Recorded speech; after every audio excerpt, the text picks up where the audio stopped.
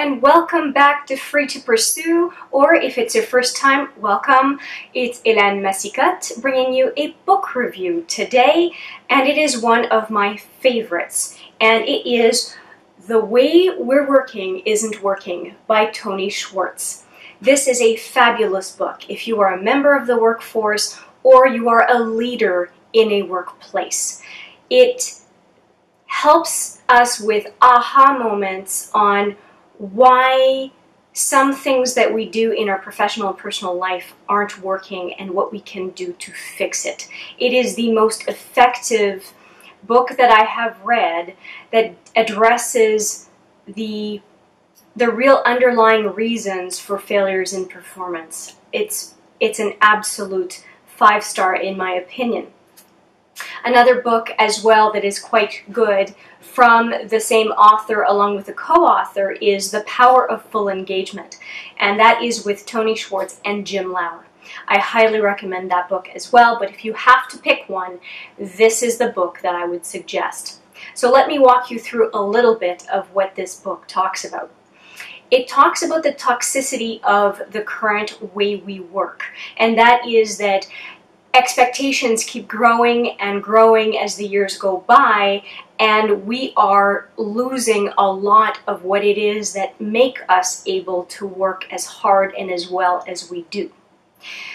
The way Tony Schwartz explains it in this 275-page book, which is actually a relatively easy read, is 4 ways that we have 4 sources of energy. That we have the physical, the mental, the emotional, and the spiritual.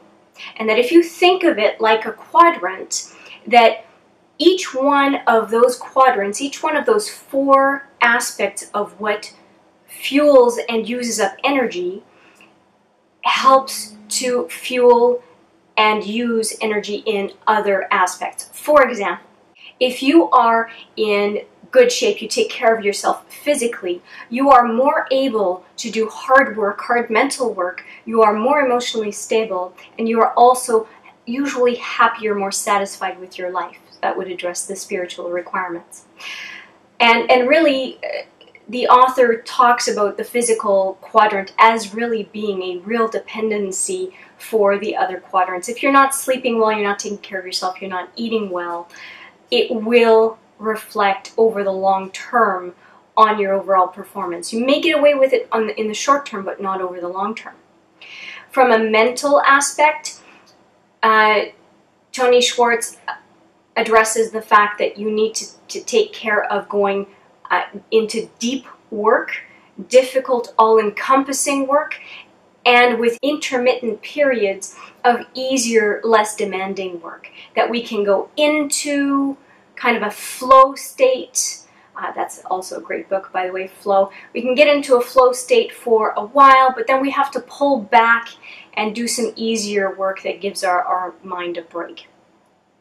If we go into the emotional side of the 4 quadrants, we also need to recover by spending time with loved ones and spending time with ourselves in doing the different things that help us stay grounded, and that if we have a lot of turmoil emotionally where we feel stressed out about our emotional state, that would negatively affect our performance in other aspects.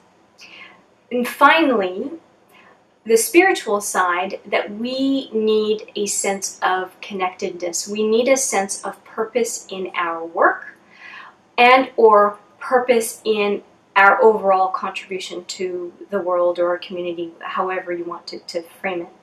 And that this sense of purpose is a source of fuel, just as the higher physical stamina would also be a source of fuel. And when we spend time in one of those, any of the other 3 quadrants, that time spent in those other three quadrants in a constructive way helps us replenish the one that we are currently in. So by jumping our attention among those 4 quadrants in a positive manner, not a negative manner, helps us essentially keep the fuel gauge up. Now, I said negatively. What do I mean by that? In the book, Tony talks about the need to do positive refueling, not negative refueling. Negative refueling may help us in the short term, but it's only a band-aid. So for example, consuming stimulants such as caffeine or sugar to give yourself a momentary high or a momentary extra alertness, again, only works in the moment. It's not a sustainable behavior over time. And so what we want to look for is patterns of behavior, positive patterns of behavior in our own lives that can help us with sustaining higher performance. And it's not only higher performance for work output, it's also basically addressing what we need to do to live a more satisfying life. I hope I've convinced you that the information in this book is worth perusing, if not reading completely, and it's also user-friendly. There are big ideas sections in this book that really help to take a bird's eye view of the summaries of the findings in different sections. And I also point you to a TED Talk by Tony Schwartz on these very topics that I think you may find entertaining. So this book gets a 5 out of 5 from me. If you want other recommendations, such as this book, they are as follows. The 7 Habits of Highly Effective People by Stephen Covey. This book has been around for decades, and it is a very good one. You'll see a lot of the same features as what was in the book we just discussed. And also Deep Work by Cal Newport. Cal talks a lot about these different quadrants without naming them specifically. He alludes to most, if not all of them, on what makes us effective at doing deeper work. Other work referenced in this book as well that are great books to read are as follows.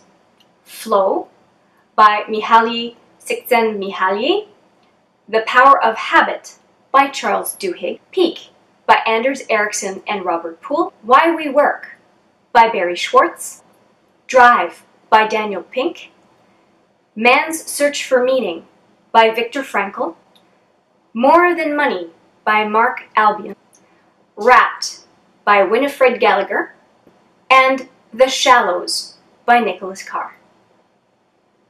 Thank you for joining me today. I hope you found this review helpful, and the book is available on Amazon, and I look forward to seeing you in the next review. Thank you for your time, and take care.